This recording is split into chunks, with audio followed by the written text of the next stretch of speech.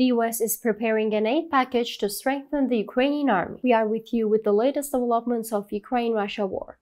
In Ukraine's war against Russia, the US continues to support Ukraine with all its might.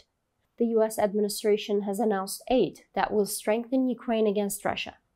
According to unnamed US officials, the package, which is expected to be announced in a few days, includes a guided small-diameter ground-launched bomb with a range about of 150 kilometers.